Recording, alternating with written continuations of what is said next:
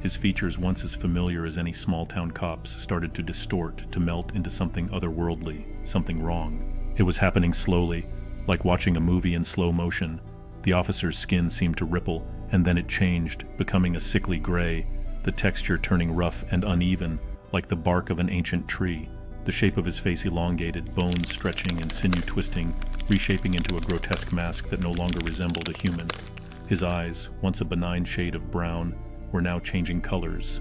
His mouth and lips began to thin, and then sealing over, leaving behind a smooth patch of skin where a mouth should be. I watched frozen in terror as his nose flattened into nothing more than two slits above that now blank expanse.